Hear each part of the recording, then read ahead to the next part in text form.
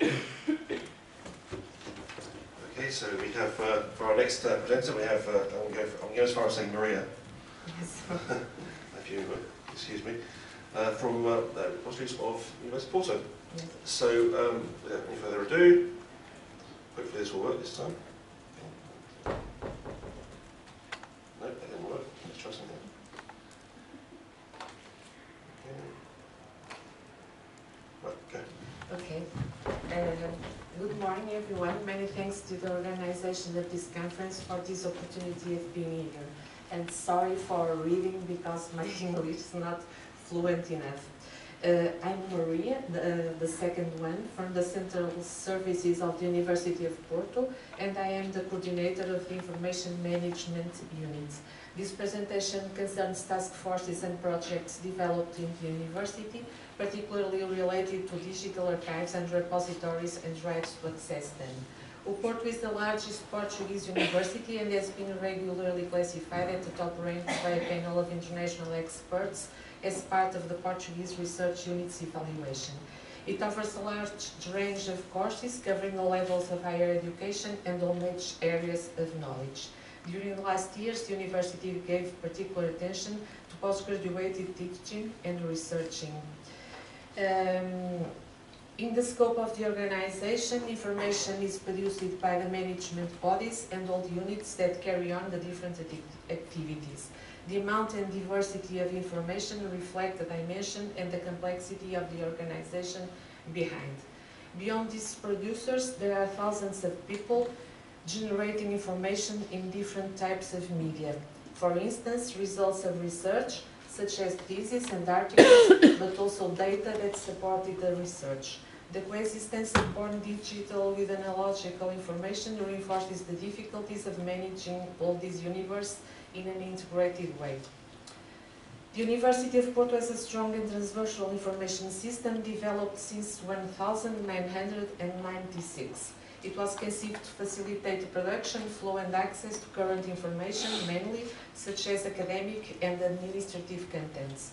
The system dialogues with other applications and platforms, such as this space that supports the institutional repository.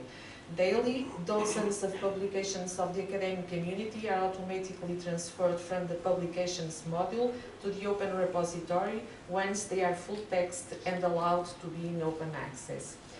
Besides the scientific production of the academic community, the institutional repository has a component dedicated to special collections that is known by thematic repository.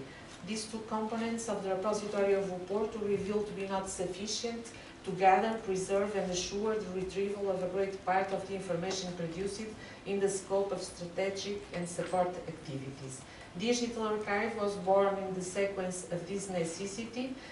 It is here now that are deposited, managed and disseminated whenever possible series of scanned documents. Faculties and other units of the university self-archiving this platform, digital objects and corresponding metadata, technical, descriptive and contextual. The management of the digital archive takes place centrally in spite of a distributed access, as it happens with all the institutional repository. The most recent project resulted in the conception of a prototype of repository for data curation. We interviewed researchers from several scientific domains, and these contacts were essential to understand their needs, interests, and priorities related to data. Interviews also demonstrated if they were willing to share data or not, and to do it in open access or in a restricted way. This prototype was also developed in this space platform with some extra developments. All this, at this moment, contains different kinds of data sets, some in open access, other need permission to be accessed. In what concerns the scientific repository, authors are recognizing more and more the importance of publishing using this institutional resource. They recognize really that this green way is the best to reach international communities. Although we maintain the activities and actions that promote the open access, namely scanning theses and other publications and contacting the authors to obtain their authorization, and this takes a lot of time, but it's needed. The same attitude applies to the thematic component that has a particular significance to the memory of the university. This component gathers some contents that require authentication, such as the pedagogical resources for students with special and specific needs. It is here that university gathers and disseminates, whenever it is possible, the legacies of former students and researchers.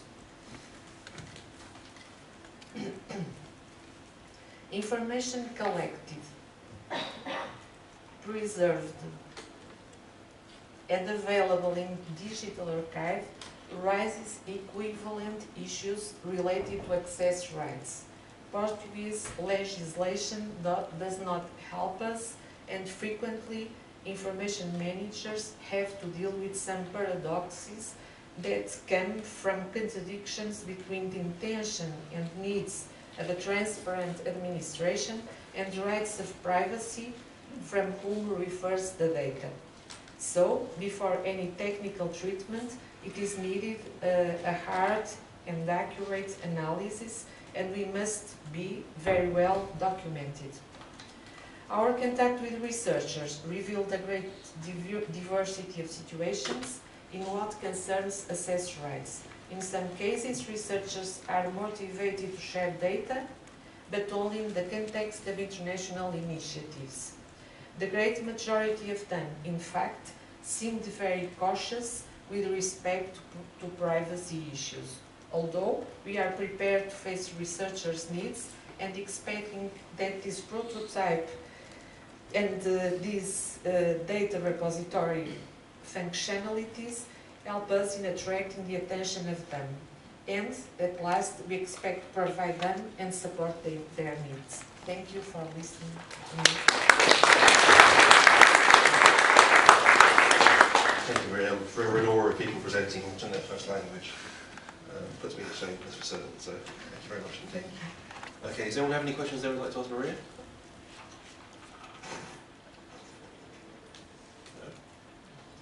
No? Okay, we're roaring through this, and our session will be finished well in advance of what we said it would.